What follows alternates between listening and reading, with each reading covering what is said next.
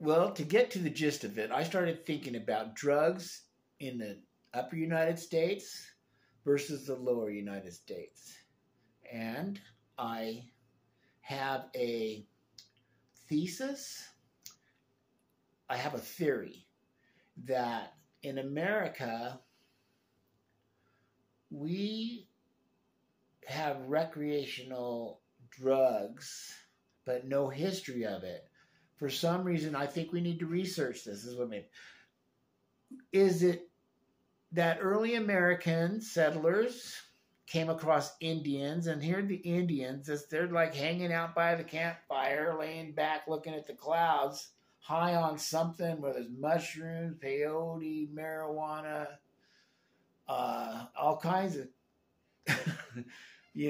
things they could come in South America, even more so. So the further south you go, the more lush it is, and you have more exotic and maybe more potent hallucinogenics, And so down there, below the United States, Mexico, even starting in Mexico, the people are not into drugs, right? As much as America's per capita.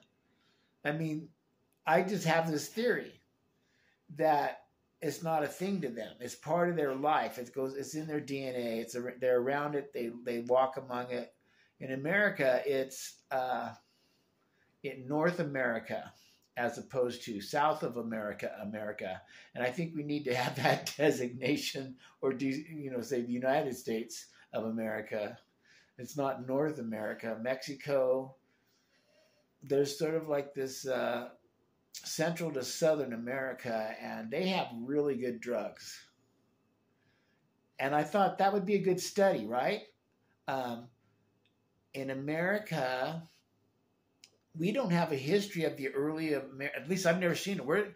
Did they have like drug cultures back then? Were there cities going, oh my God, we've got a bunch of hippies.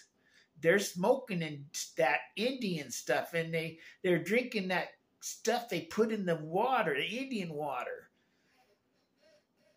Who are they? Whose kids are those? We need to stop this. Or was it just cool?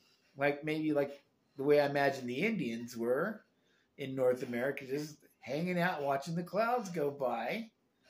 I know everybody's going to laugh at me. I don't know that there was tribal violence or intra-tribal violence, extra-tribal violence. They had little squabbles with each other, and apparently they were savages, And that's the difference right there, because we were walking forward with one shot in the gun or one sword.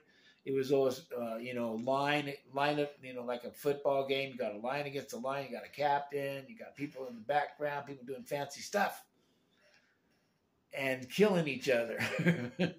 So it was very civilized. You could say that was pretty civilized. They played it like a game of chess. Hey, what's your chess move, General? Aha, here's mine.